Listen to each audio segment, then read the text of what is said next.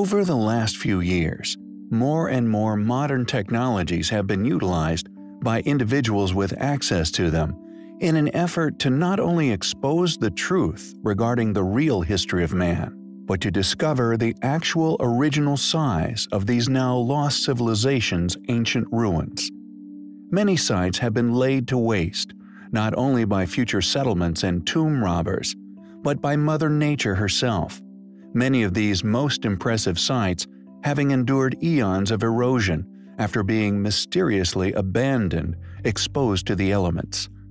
Yet there exists a number of these sites which have been somewhat protected from these forces. Although vegetation can have a catastrophic effect, uprooting the megalithic foundations of these sites, yet the actual footprint of these structures, and indeed the overall size of these once lost settlements, can still be seen through modern penetrative radar, with one of the most incredible found in the past few years. Undoubtedly, the mega-metropolis hidden beneath the dense forests of Guatemala.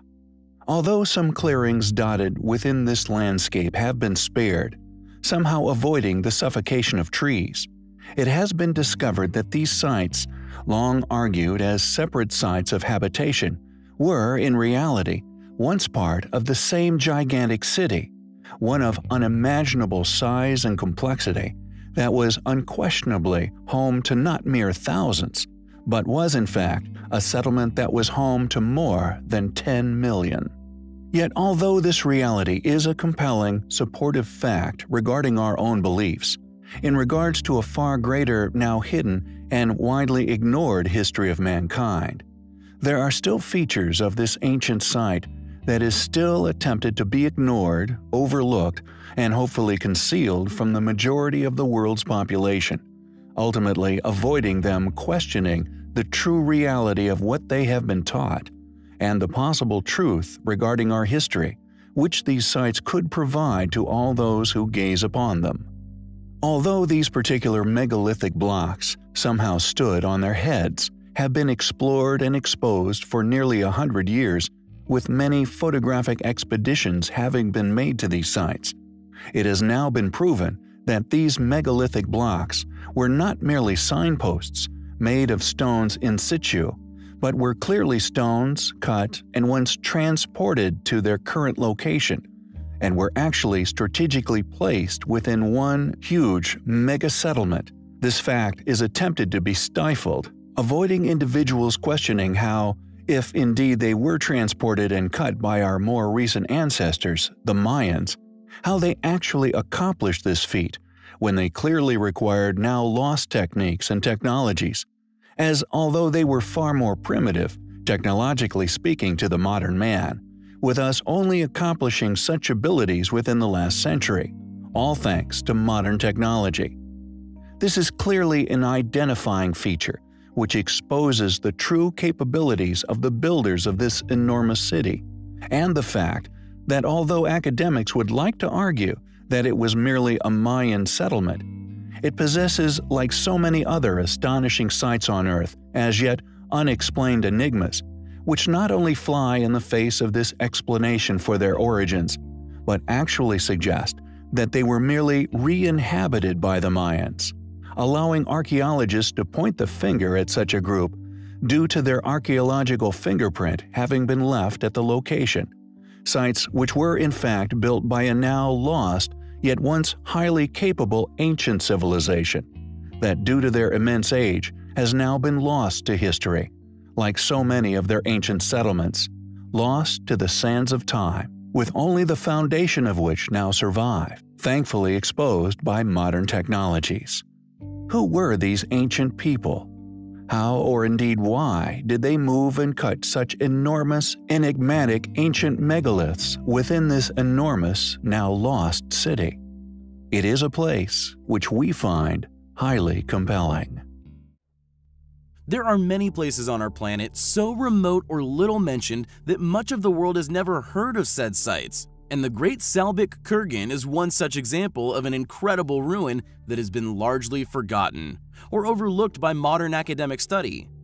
Clearly of a Neolithic age, the thing which is most striking regarding the ruin is the sheer size of the megalithic blocks which make up the main structure. Claimed by many as the most majestic and mysterious ancient monument of southern Siberia, the mound is located in what is locally known as the so-called Siberian Valley of the Kings, where several thousand years ago, it is claimed that there existed a kingdom, one made up of a people once known as the Tagars. Thus, the age monument has been pinned on said culprits, with an age of around 2,300 to 2,500 years attributed to the site. The main earthwork is a stone square mound 70 meters by 70 meters in size, as mentioned, huge slabs of Devonian sandstone, some estimated as weighing as much as 50 to 70 tons, were somehow once inexplicably delivered to the site from a quarry site of over 100 kilometers away, found upon the banks of the Yenisei River. It is believed that it was an ancient temple, and at a later date an ancient astronomical observatory, which like most other Neolithic sites incorporates precessional cycles in its alignment, showing the movement of the sun and the moon. As mentioned, it still remains a complete mystery as to what devices were once utilized for the importation and installation of these gigantic stones. At the corners and sides of the stone fences are deeply driven large menhirs. All 23 stones are of an enormous size. Measuring up to a height of 6 meters, they're clearly smoking guns flying in the face of upheld academic fallacies. The rare excavations and explorations noted as having been undertaken at the site note that before the construction of the giant earth embankment and its accompanying stone fence, there was a crypt of logs in its place, once in the form of a truncated pyramid. This whole crypt can be found inside the huge earthwork, preserved beneath, untouched, yet covered with a thick layer of bark. The crypt had the height of 2.5 meters in depth of 2 meters of water covered the pit. It is claimed that around the burial zone, for a long time, a strong anomaly has continually been observed. The study of these phenomena has indeed been engaged by scholars, but the pace of said explorations has been suspiciously slow-paced. Who built the Great Salbik Kurgan? How were these huge stones transported to the site and once driven into the earth at the site? What is this, quote, strong anomaly? More investigation and popularization of the site is desperately needed. It is a place which we find highly compelling. Thanks for watching, guys, and until next time, take care. In 1977, archaeologists in Poland discovered the astonishing remains of what has now been confirmed was a medieval female giant. It is surprising that the remains survived long enough to be confirmed as an anomaly without mysteriously going missing. But measuring only 7 foot 2 inches, it may have been presumed that she was just abnormally large. Examinations of her remains, still in situ, have concluded that she was thrown into her burial site without much care, as if hunted, killed and buried. She has been named Ostratomsky, and her remains are located on a lake island, half-hour drive from Poznan. The island includes an ancient palace, church and fortifications. The island has been inhabited since the late Stone Age, and the ruins are shrouded in legend. One intriguing ancient story tells of an unknown king who rests together with his knights at the bottom of the lake. While all other burials in the island's cemetery are made with the head facing west, this giant woman was buried facing in the opposite direction. Maybe they believed her kind to be cursed. Many ancient tribes and cultures still retain stories about a long-forgotten existence of a race of humans that were much taller and stronger than ordinary men. These giants are described as both brave and barbaric, and legends often mention their cruelty. Plenty of these tales can be found in South America. The Payet, a tribe from the Nevada region thousands of years ago, had a legend about a race of red-haired giants called the Sea-Tika. The ancestors of the Payet described them as savage and inhospitable cannibals. In the northern Payet language, Sea-Tika literally means stew eaters. The legend states that the giants came from a distant land, crossing the ocean on rafts built out of the tule plant. This legend repeats itself all over the Americas. In the 16th century, Pedro Cesar de Leon recorded an ancient Peruvian tale regarding the origin of the South American giants.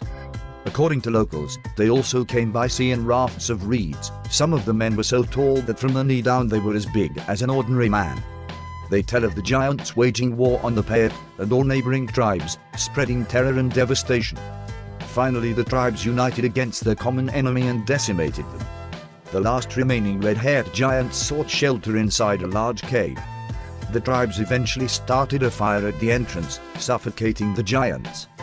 In 1886, a mining engineer named John T. Reed happened to hear the legend from a group of pirates while prospecting near Lovelock, Nevada. The Indians told him that the legend was real and that the cave was located nearby. When he found the cave himself, he was unable to begin digging. News soon spread regarding the discovery of Lovelock Cave. But the attention was profit-driven. A guano deposit was discovered inside, and soon after, in 1911, a company started excavating the precious resource, shipping more than 250 tons to a fertilizer company in San Francisco. Any artifacts that may have been discovered were probably neglected and lost. However, many may have been stolen away under the guise of fertilizer prospecting. Indeed, the company may have all along been a Smithsonian ruse to steal the artifacts from within the cave. After the surface layer of guano had been mined, and the best amongst the smaller relics stolen, strange objects were officially recorded. An official excavation was performed in 1912 by the University of California in 1924. Reports told of thousands of artifacts being recovered, some of them being truly unusual. After a full excavation, removing the entire guano deposit, mummified remains of several red-haired, ancient giants were found buried in the cave. Measuring between 8 to 10 feet in height, these mummies have since been referred to as the Lovelock Giants. Another intriguing find was a pair of 15-inch-long sandals that showed signs of having been worn. Allegedly, other unusually large items were recovered but have since been locked away in museum warehouses and private collections. Including the giants, only a few remnants of the amazing discovery remains in public display.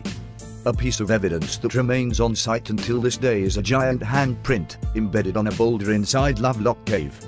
Made by a giant hand that was covered in soot. Around the same time as the second Lovelock Cave excavation, another dig revealed amazing finds. According to a 1931 article published in the Nevada Review Minor, 2 giant skeletons had been found buried in a dry lake bed close to Lovelock, Nevada. The oversized remains measured 8.5 and 10 feet in height, and also, what I feel is the most interesting fact of all, were mummified in a manner similar to the one employed by ancient Egyptians. The common trait between these mummified giant remains and others recorded in the archives of rare preliminary press articles, discovered as far south as Lake Titicaca, is the presence of red hair. While some scientists believe the reddish color is a result of the interaction with the environment in which they were buried, the mummies verify the legends, which describe the Sea Tika and their kin as living red-haired giants. With so many remains now missing, it is up to all of us to collaborate the proof of our mysterious history.